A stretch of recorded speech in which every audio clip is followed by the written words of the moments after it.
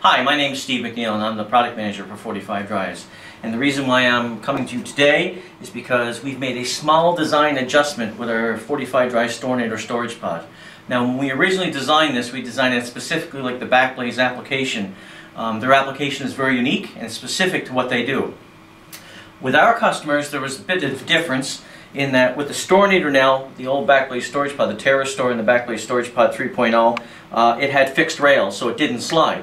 So there was absolutely no requirement for it to make sure that it locked in the rack because there was no need of it. With the Storinator now, it has sliding rails, and as I'll show you soon in the rack, with the sliding rails, it has the ability to slide in and out without any, and it's very easy to slide.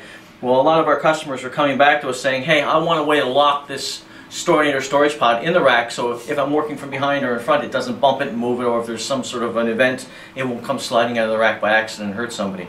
So what we've done is we've developed the faceplate, and the faceplate has extended ends on it, as you can see, and when it's on the front of the unit and they slide in, you can actually bolt it to the rack using these 4 bolt holes. These 4, but actually they're slots. And basically this will allow the Storinator storage pod to be affixed to the rack so that it won't move accidentally. And this is an older design pod with the old faceplate that when it was sitting in, there was no way to lock the pod into the rack specifically.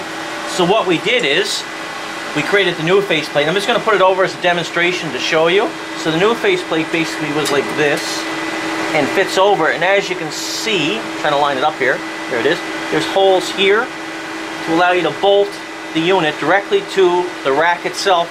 And what this does is it prevents the unit from sliding in and out inadvertently, either due to some sort of a geological episode or something in the back working on it, bumping it forward or something like that. So this will actually lock the pod into place. So that's the reason why we designed the new faceplate with the rack ears on either side. One thing I will say that, like I said originally, is the Backblaze application was a unique application, but if you still want the Backblaze design with the Storinator without the rack ears, you can easily order that from us. Just give us a call, email us at info@45drives.com, and we'll be happy to do that for you. Thank you very much, and if you have any questions about this, again, give us a call or info@45drives.com. We'll be happy to explain this further to you.